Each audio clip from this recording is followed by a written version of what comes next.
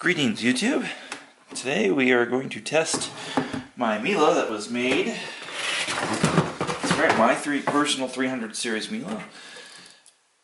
And this one's a 98. So we're going to test it with the particle counter. This is probably one of the older ones I've tested. But this one has a HEPA filter that needs to be changed very soon.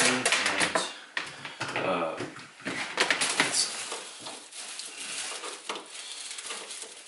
need the plug plugged in. And the HEPA filter hasn't been changed in quite some time because it doesn't get a lot of use. So I'm very curious to see what it's going to do with this. So we're going to turn this on.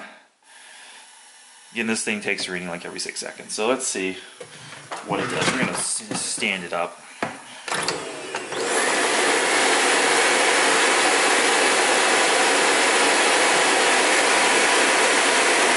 Oh, there you go. 0. You can also see the particle count in my new store or shop is significantly less than the old filming location. So as always, please like, subscribe, and comment below.